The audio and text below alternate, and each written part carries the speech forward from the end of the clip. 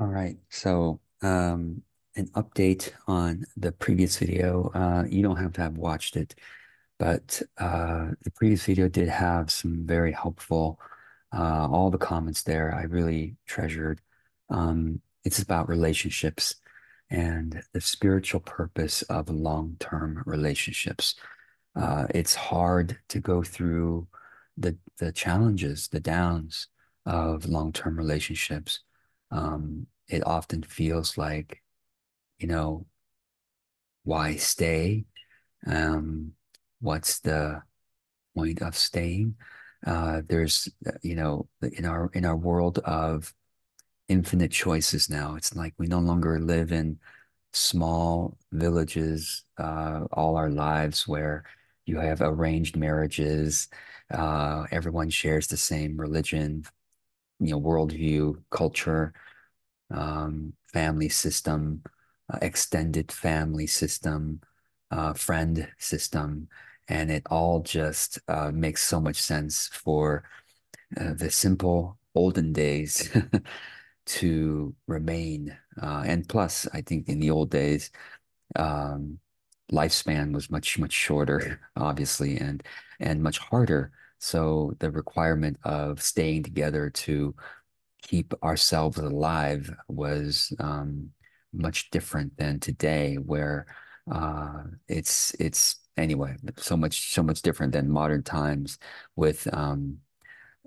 lifestyles, lifespans, and the infinite choice of the internet and meeting uh, all kinds of people online and oh wow, that it's well, what if that was this, that what if that's a soulmate, what that's a, and anyway, I you can go and read the comments of the previous Soul Gym video if somehow you're watching this and not on the Facebook page for Soul Gym. That's where the previous video is.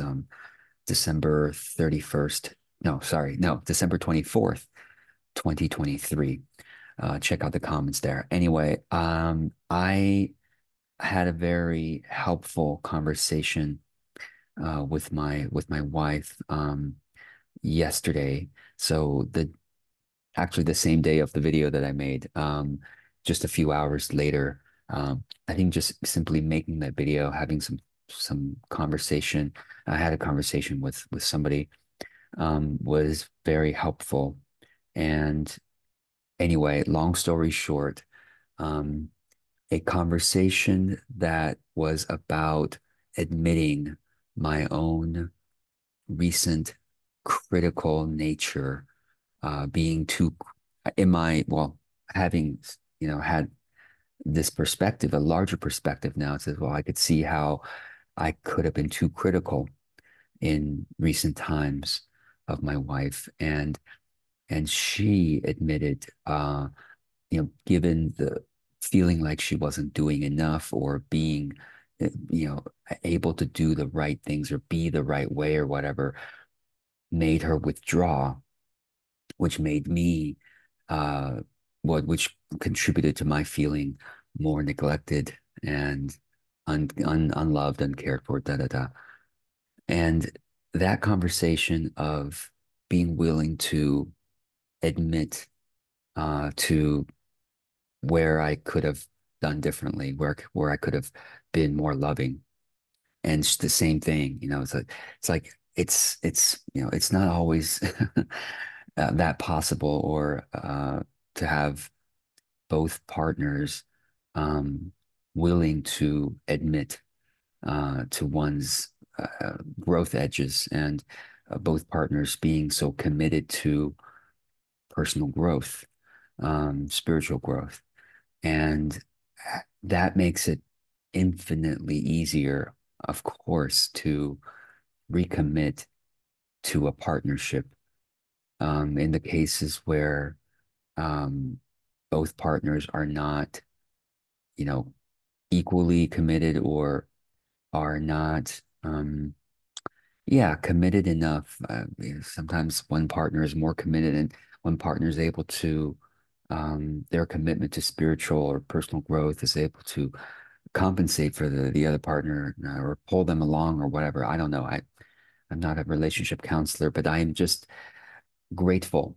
And some of you are in that situation too and can be grateful for that, but others are not. And there's no judgment on my part. It's not easy whatsoever.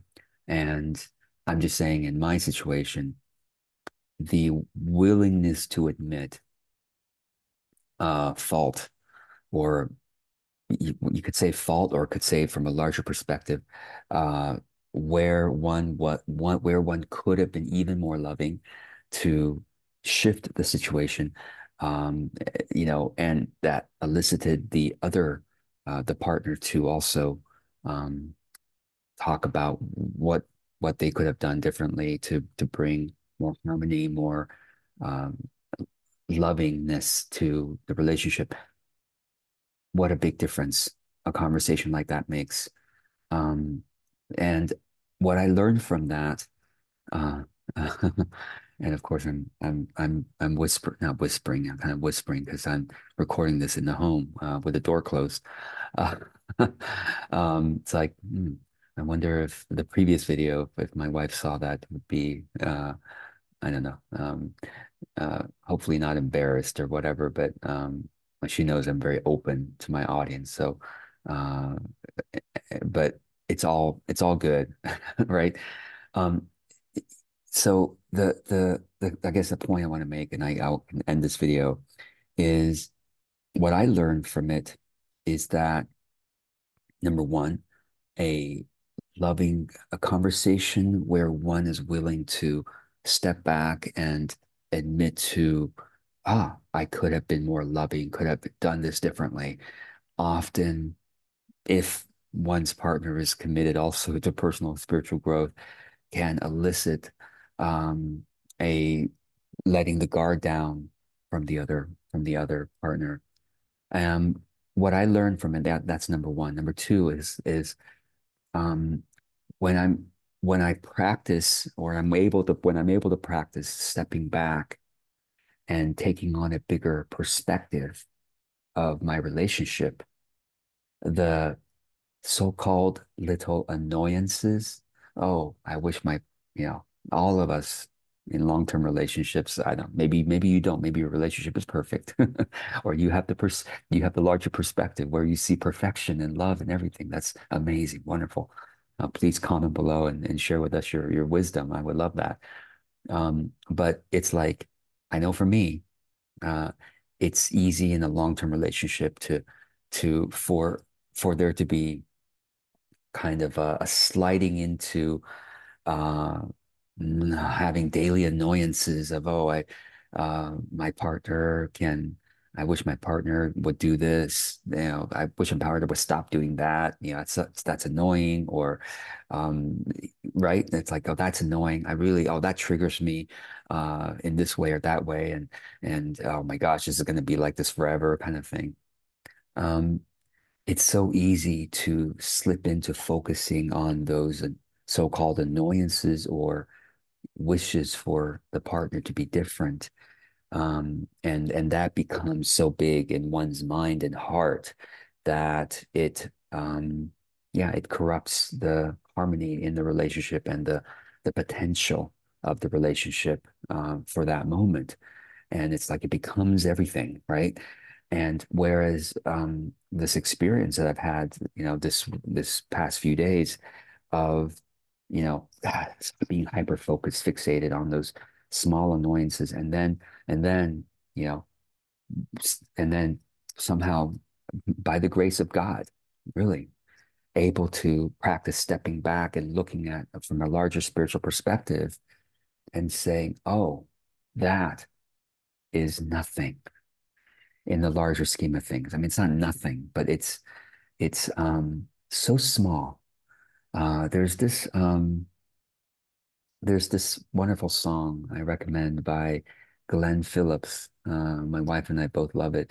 It's called "The Smallest Part of You." I'm just going to look it up real quick. Glenn Phillips' "Smallest Part of You." You can find it, I'm sure, on YouTube or whatever stream it. Oh, it's called I Still Love You. Okay, it's called I Still Love You. And uh the lyric part of the lyric goes, well, I'll let you go and listen to it. And if you can't find it, comment below. Um, but Glenn Phillips, I Still Love You.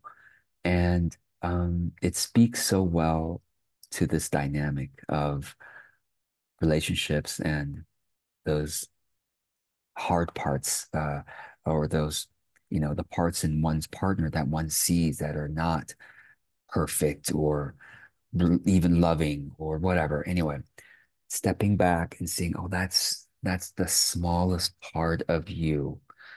There's so much more to one's partner, to one's relationship that is good. I mean, this is an analogy for life, right? That when we have difficulties, challenges, annoyances in life, downtimes in life, it is so easy. It's natural, right?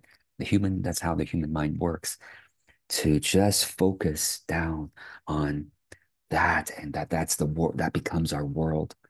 And by the grace of God, if we're able to step back and see the larger picture of the beauty of the eternal soul's existence and the goodness that is truly, truly there, if by the grace of God we're able to, even for a meaningful moment, see that goodness, see the larger goodness, it situates whatever current difficulty, challenge in a much uh, more right-sized perspective, much more right-sized perspective.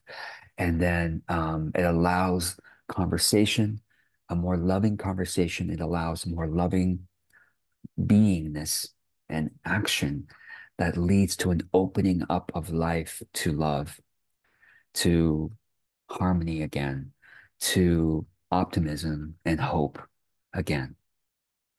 And that's what I once again learned for feels like a thousandth time, a millionth time in this lifetime. And I will continue learning this again and again and again. It's so easy again and again, always focusing on the difficult, hard parts. And then, oh, by the grace of God, hopefully able to step back and go, oh, that's right, the goodness.